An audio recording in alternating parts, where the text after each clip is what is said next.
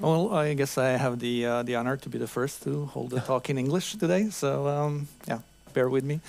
But yeah, working with Kafka for the last 4 or 5 years in Statnett. I come from J Professionals. By the way, how many of you are using Kafka in production today? Okay, so about half of those who are not sleeping. Cool. Yeah, so I want to cover the things that we have experienced, we have seen, and also things we've kind of, we're on the way to make those mistakes, but we've discovered them early enough. So let's start with compression.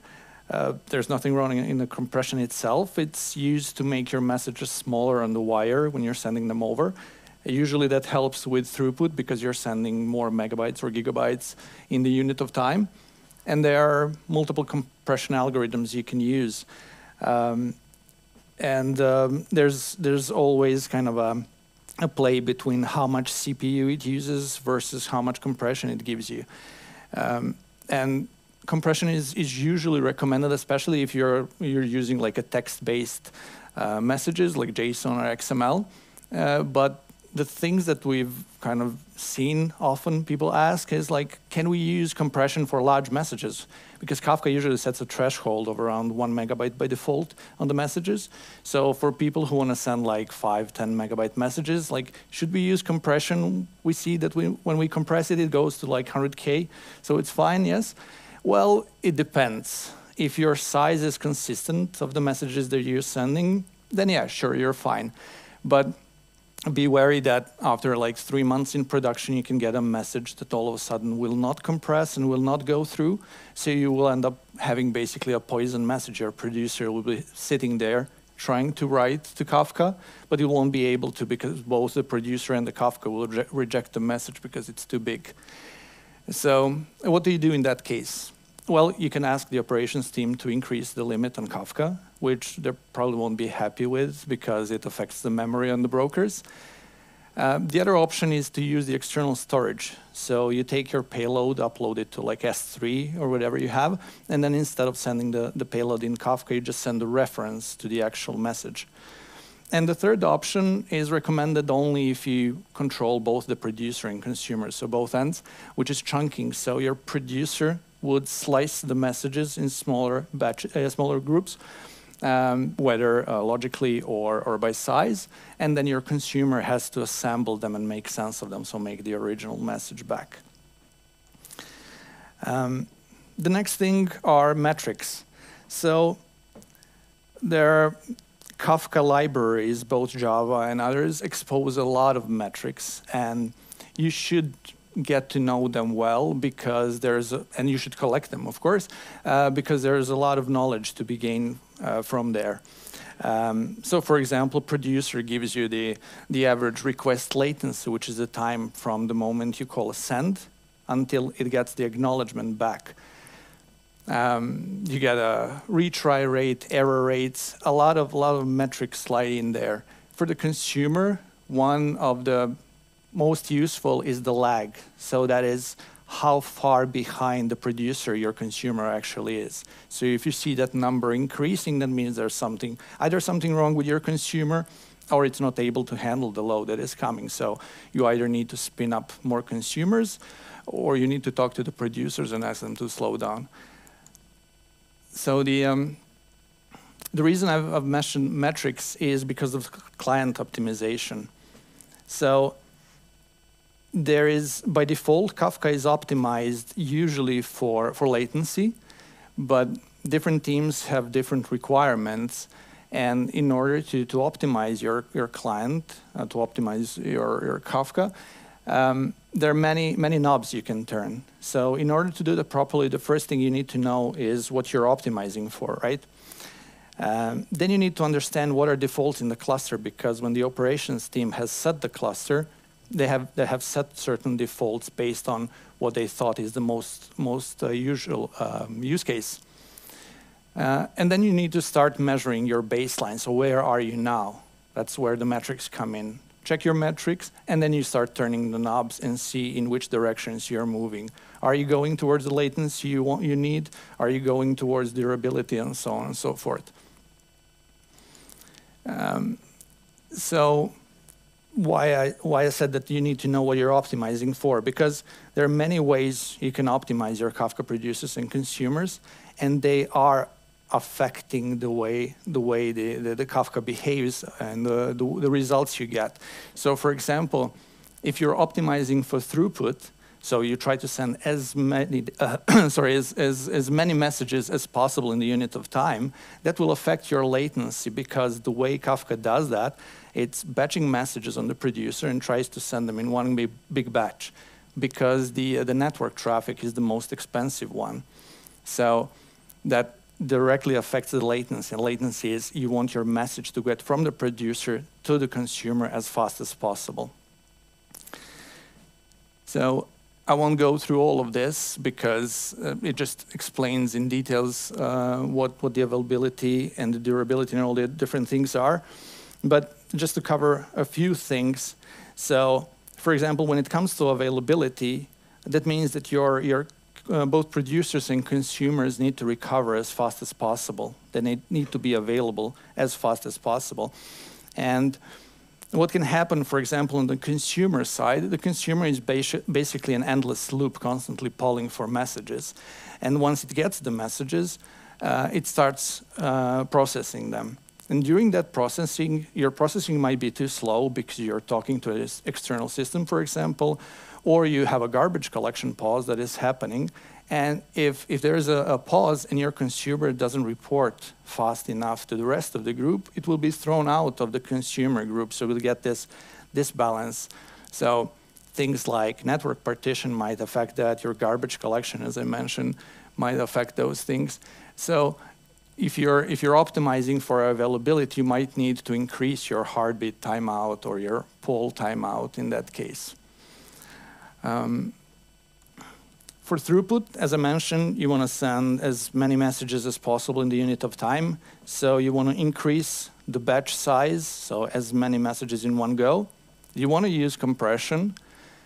And on the consumer side, the same thing. You want to fetch as many messages as possible in one go, so to have least chat over the network, because that's the most expensive thing.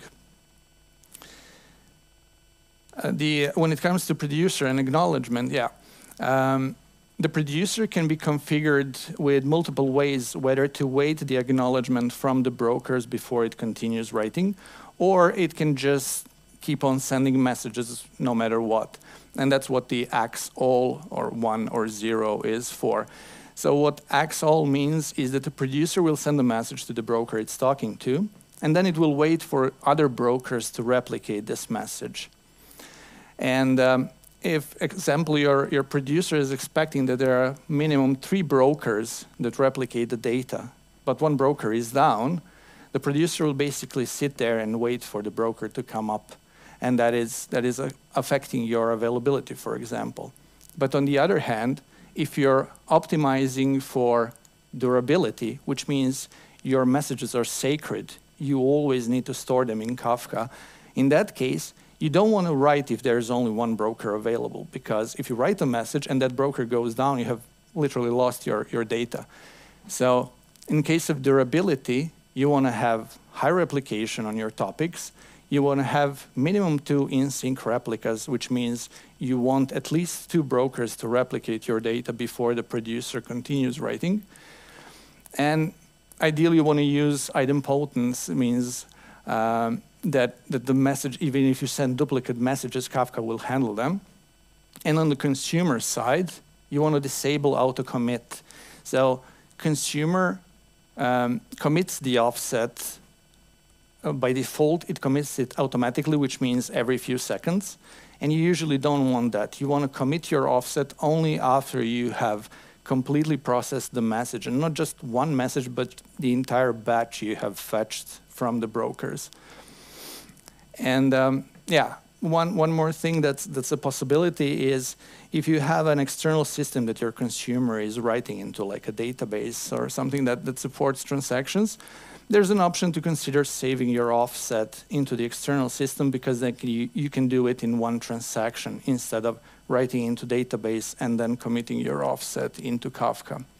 So the main thing that I want to cover here is that with the same parameters, you can kind of get very different results from your Kafka clients.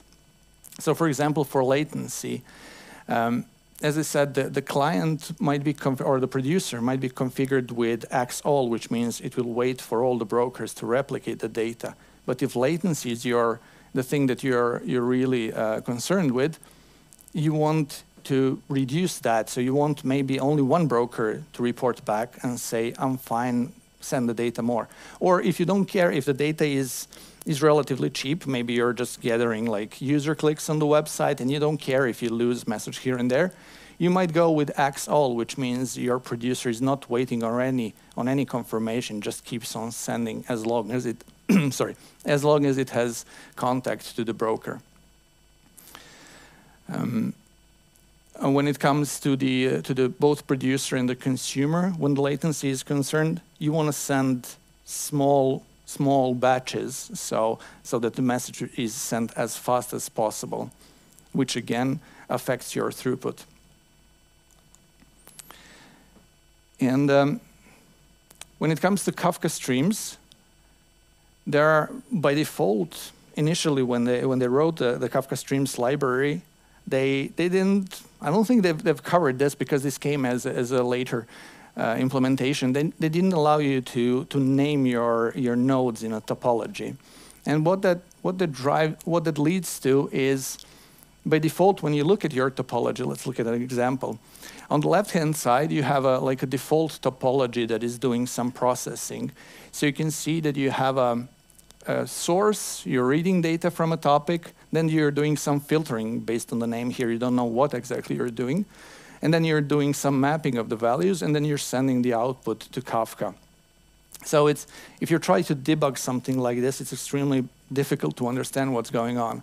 So now it's possible, for a few years already, it's possible to give the names to every node in your topology. And that will give you the thing on the right-hand side, which is much more readable. So you know you're getting the customer transactions, and then you're filtering out the invalid ones, and then you're doing some mapping and writing things out. So if you're doing debugging, or God forbid, doing something at 3 a.m. In the morning, this will help you much more. So that's the first thing. Naming the nodes gives you readability, but it also gives you something much more important, and that's if you have stateful operations in your Kafka streams, it will help you it will help you not lose the state by accident once you're rolling out a new version. And here's how that can happen. So here's a simple code. It just reads from the input topic, groups the messages by key, the top part, and then it counts how many messages are per key and sends it out to the output topic. And that is the version 1 of our application. And let's say later on somebody comes along and says, look, we're not interested in all the messages. Let's just the ones that are, in this case, longer than 6 characters. Let's just do those. So let's see how the topology looks if you don't name them. So the left-hand side is the version 1. We're reading from the topic, we're aggregating, and here comes the stateful part. Kafka stores the state in 2 locations. One is the local state, because it needs it very, very close by so it can work fast. But it also needs to back that data somewhere in case the application restarts or loses the local storage. So the way it's backed by the internal topic called changelog topic. And the topic itself gets the name from the node. So if your node is called state store 01, your topic will be named Kafka something 01 changelog. And let's say we have let's go back to the previous slide. So here we have the filtering added in version 2. That has basically added a new node here. And if you take a look, the numbers have changed, and so has your state store. The name of the state store has changed because that's what Kafka is using by default to generate these names. So now Kafka streams this one will start up. It will look for the internal topic called 002, and it won't find it in Kafka, and it will happily create it for you completely empty. So all the data that lies in the previous topic, the changelog topic, is now gone. So you can lose state in that case. So, but if you go for the approach of naming things, you get to control how the state store is called, and then that state store gets reflected into the internal topic name as well. Yeah. I'm guessing the slides will be available, so I've added the links here to all the things I've been talking about. So yeah, because I didn't want to bother you with all the details. But yeah, take a look at the resource, and that's all I wanted to talk about.